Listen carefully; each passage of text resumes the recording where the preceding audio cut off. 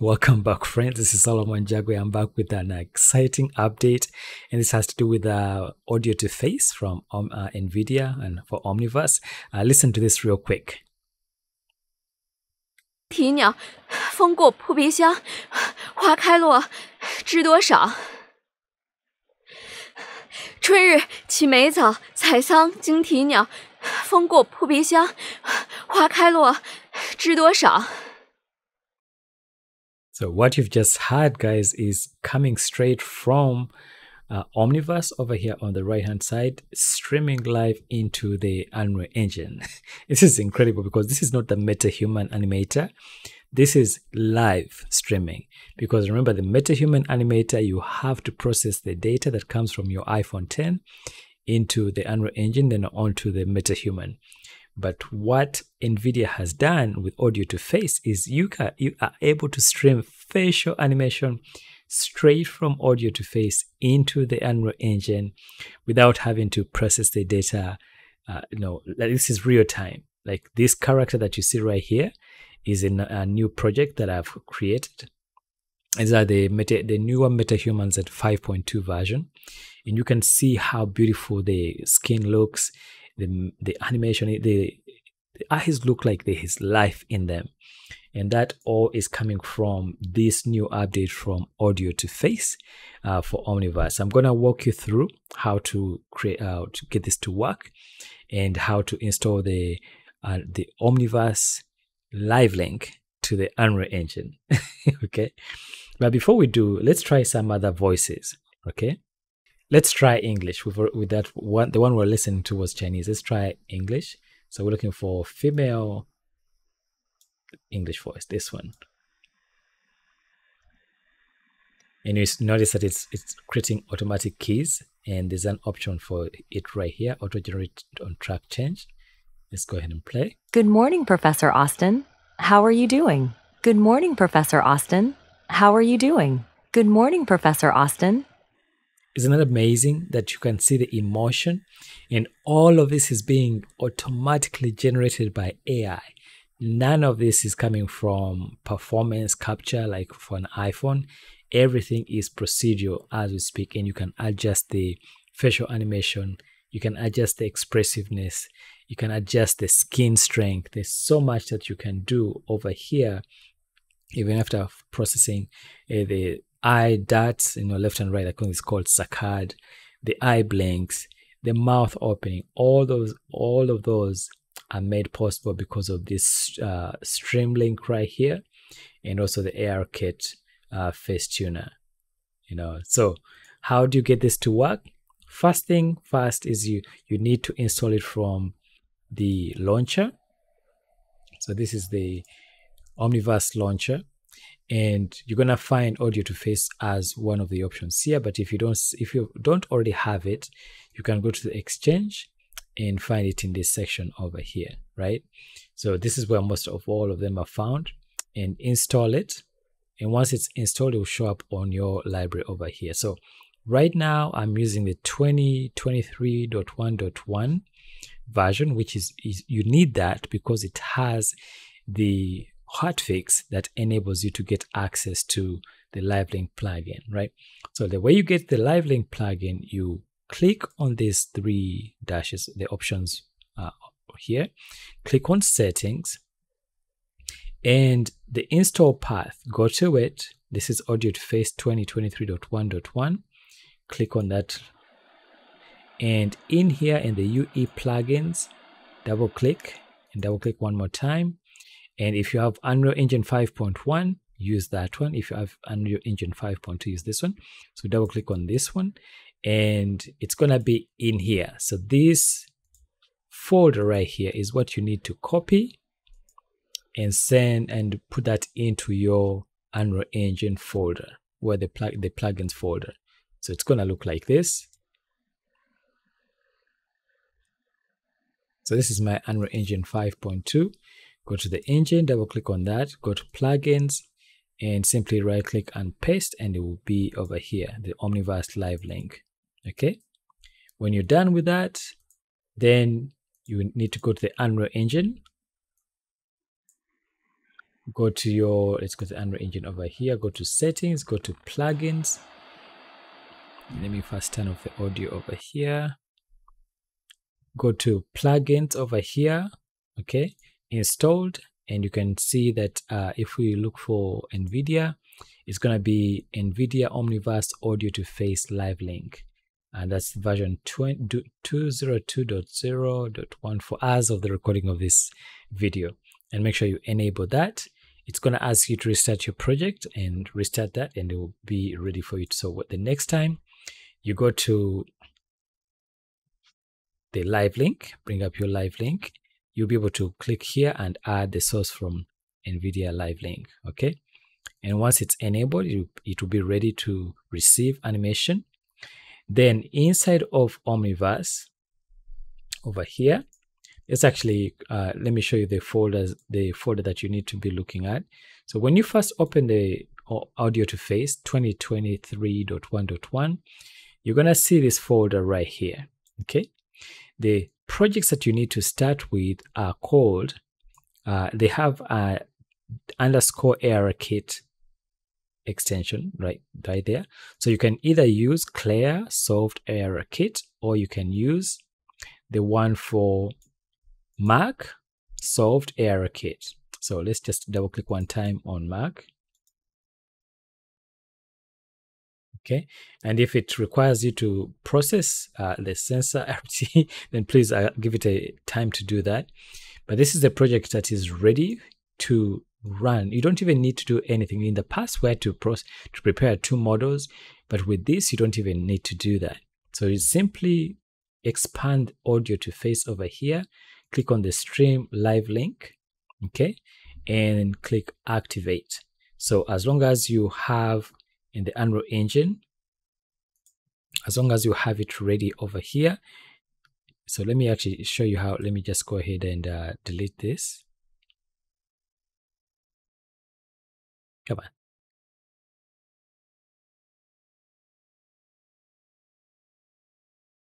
Okay, let's delete this. So now it goes back into like just a static neutral face. Go to source over here, go to NVIDIA. Make sure you install this plugin, otherwise this whole thing is not going to work. Click OK. So it's waiting for the animation. Okay, go to Omniverse, Audio2Face, Audio2Face 2023, and select the stream link. After you expand like Audio2Face over here, expand that, click on the stream link, scroll down a little bit and click activate, right? So if we were to make this a little bit smaller, and let's go back to live link over here. So it shows you that the animation is getting ready to send the animation. So for the character to work, make sure that your model is selected, your MetaHuman is selected over here. And at the bottom over here where it goes live link, make sure you select the Audio2Face animation right there. And also enable ARKit, use ARKit face, check on that. Right, and that is what is going to make it possible for the live link to communicate with your MetaHuman to run the facial animation. And now in over here, when you press play, you'll be able to see that. So that step is very important to be able to, like, in the Unreal Engine, that you select your model and make sure you switch to the Audio2Face animation part of it. And if you play back, you can actually see the animation playing back right there. And that's really, really cool. We never used to be able to do this, right? And you can turn on the loop over here and then allow the character to loop so you can actually see the facial animation. Now, what's amazing are the options that you get from this. Let me walk you through real quick what they are. So first, if you click on stream live link, and I'm going to let this play in real time. So gaze is enabled, right? So before, like if you didn't have gaze on, the character would look like they're not looking at the person. So let me click on the character right here and rotate just, oh, let's go back to focus on the character.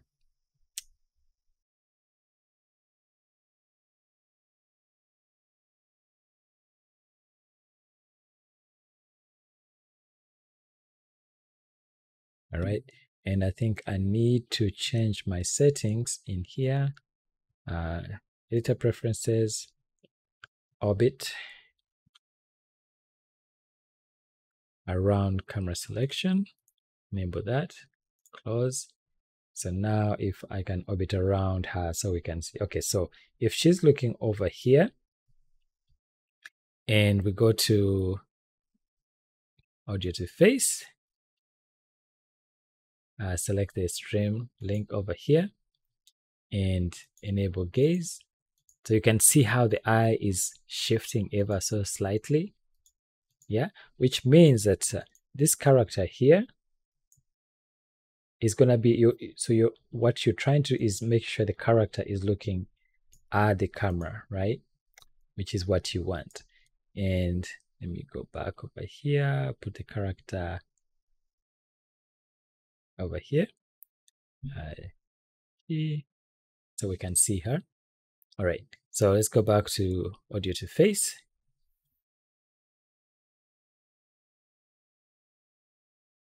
All right, so gaze is enabled, so the character will be able to look straight at the camera, which is really, really good. And you can also adjust where you want the gaze to be over here, gaze location. Let me expand this a little bit. So you can adjust and where you want the gaze to be. If you want the character to focus on there. So when I play back, so the character is going to focus down here, which is really, really, really handy. And so if I want to go back to where it was, let's go to 0 and we'll look straight at the camera that we have. So when we play back, the character is looking straight at us. Okay, so that's one of the options. And you can also enable idle head right here. So without the idle head enabled, the character just plays. So if you have a motion capture suit and you want to use this data on your own mockup data, you can disable head rotation and then just apply it to your own mockup, right? But if you want it to work with a head, you can also adjust head multiplier. So watch what happens when I increase it. You get more head movement over there like that. So I'm going to put that around 3.3. So you get like a nice icon like that. So cool. Right? And this is all procedure, guys. This is AI working to make sure that this facial animation is working properly, looking at us. And again, the difference between this and MetaHuman Animator is this is procedural. MetaHuman Animator, you have to process everything. This you can adjust in real time, and the lip movement is really good. So watch this. So I'm going to go over here. Let me actually pause this for a second. And I'm going to increase. Let's go to post-processing over here. We can adjust the blink strength all the way to 2, right? And you can see the difference, blink strength. And then the blink interval, we can turn it down to like, even, you know how characters sometimes look like they are lifeless, that uncanny valley feel. You can adjust that. And also the eye dart, the left and right, the saccade movement, that's so important to add life. So you can increase the strength a little bit also. And then when we play back, the character looks more alive than if it's not there. The eyes are moving ever so slightly, giving it life. It's blinking. So I just increased the blink strength so that you could actually see what it looks like. But that's the kind of control that you have using Audio2Face, right? So this is amazing. NVIDIA, thank you so much for this update. And the fact that it works seamlessly with the MetaHuman, with live streaming in real time, is amazing. And then you can definitely record this on your let's go over here. So if you want to record this, you simply have to add this to the timeline and then enable your tech recorder over here and be able to record everything and then have it in the sequencer to work with. Okay, so but that's what I wanted to walk you through real quick, guys, that it's available now. Audio2Face 2023.1.1 has added the ability for us to use live link streaming and you can find the plugin under settings over here. Go to the path and browse to UE plugins, double click and find it in here. So I hope this was helpful, guys. Omniverse is really amazing, but Audio2Face is taking it to another level for facial animation, and I hope this will give you some ideas on what to do. So it's incredible what you can do. So you could literally record your own voice and use that instead of these audio files over here. So you simply have to go here, find a source file, and then be able to use it on that. Okay. So when I did a video before that shows like a rap artist, so it's things like that you can do.